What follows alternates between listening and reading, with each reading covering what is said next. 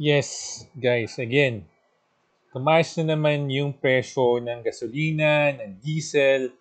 So,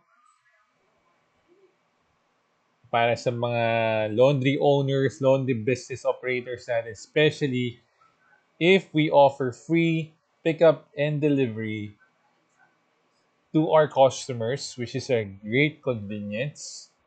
You pick up their dirty clothes and drop off their clean clothes right at their doorstep.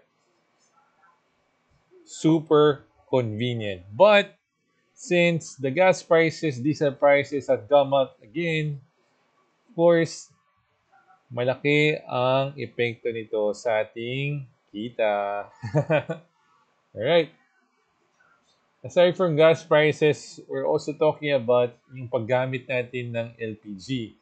Most of us, laundry business operators, may mga mayroon tayong drying machine which uses LPG to produce heat and dry clothes faster for our customers.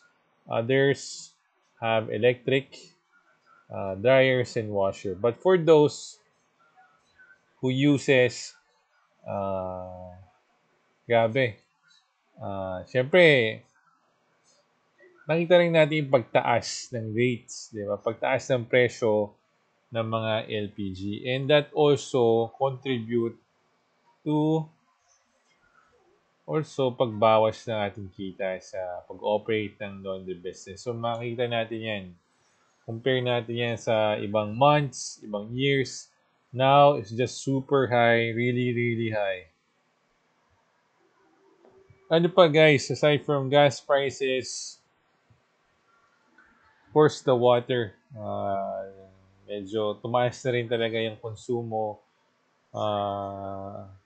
Since bumabalik na rin naman yung dami ng tao nagpapalaba, I'm assuming tumataas na rin yung konsumo mo sa laundry shop mo. But ang difference is from the previous years, mas mataas naman yung rate na singil ng, kunyari, ng Maynilad or Manila Water. So, higher siya. Higher ang bills na dumadating sa ating mga laundry owners. So, gas, water, also electric. Siyempre, iba-iba yung setup natin for those. Meron tayong air conditioning, meron tayong mga tinatawag na POS, gumagamit tayo ng computer dyan.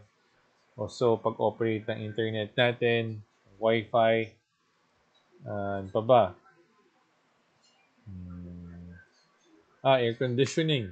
If your laundry shop has air conditioning, so depende na rin yan kung gaano katagal mo ginagamit. If it's 24 hours service, medyo malaki yung magiging electric bill mo. If not, kung gumagamit ka lang naman ng electric fan, medyo industrial, commercial size, and open yung shop mo, meaning hindi siya enclosed na required yung air conditioning. Medyo siguro nakakatipid tayo, pero of course, ramdam natin yan. Nararamdaman natin yung pagtaas ng electric bills din natin. Kasabay ng tubig, gas, LPG.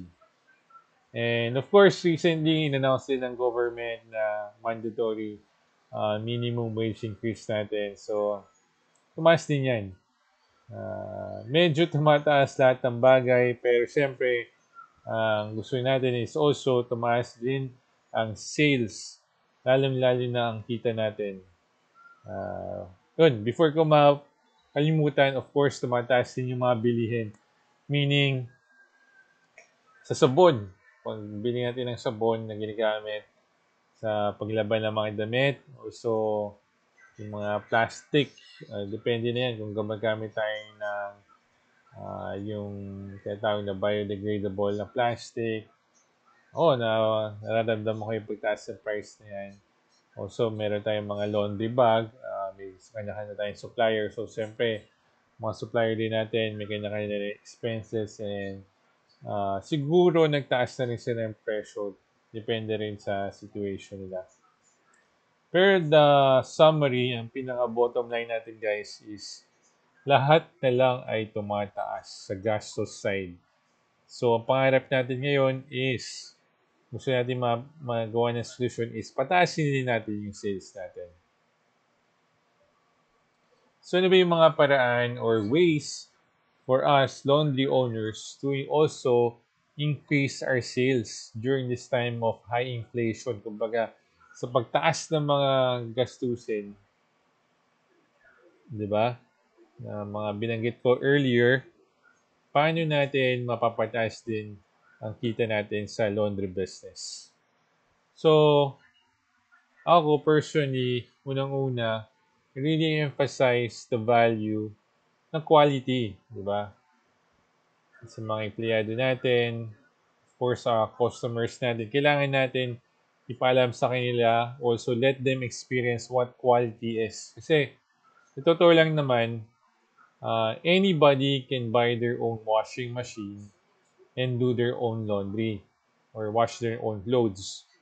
Or, second, they can also hire their own house helper or kasama sa bahay and ask them to do their laundry for them. Uh, pero they choose to come to our laundry shop for convenience, for siguro to save time and also save money. But what would really make them come back and excited to even tell their friends, their family to bring their clothes to your shop is the experience. Na you gave them a quality service. Una-una, when they talk to you personally, if they visit their store, quality ba yung tao? Ibig sabihin, pagdating ng tao, your employees greet them, may smile kahit naka-face mask, and they're excited to see or greet your customers.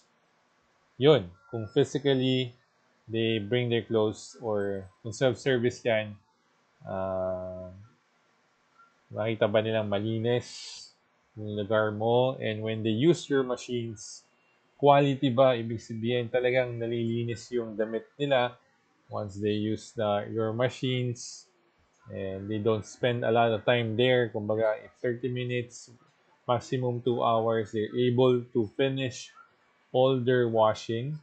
So, meaning talagang they were able to save time and money going to your shop. I would assume na talagang that would give them a sense of, uy, quality dito, yung machine dito maganda, talagang gumagana lahat, and what I pay for is quality. Malilinis talaga and walang damage, di ba? Hindi na-damage yung damit ko pag ginamit ko yung machine dito. If you're in a full service naman, quality, same, almost the same. Kung kayo yung mga empleyado mo yung gumagawa, your attendants do the laundry for the customers, same quality, di ba? Kung paano nila dinala yung damit, kumpleto, maayos, walang mga stain, walang mga damage, butas, or nag-shrink yung damit, they'll remember that. They'll know, o dito, pinagpalaba ako, safe. Sure ako, quality. No, na yung damit ko, malilinis na maayos. And when I come back, ready na yan para sa akin na suotin ko na yan. Wala na akong iba pang iisipin pa. And they know na dito hinahalo sa ibang mga damit na ibang customers. Minsan kasi ginagawa yun ng iba, hindi lang din natin alam. Depende siguro kung sinisipag yung mga tao natin or gusto lang din natin makatipid sa, yun nga, sa bills. Pero, of course, the best way is to just one load per customer.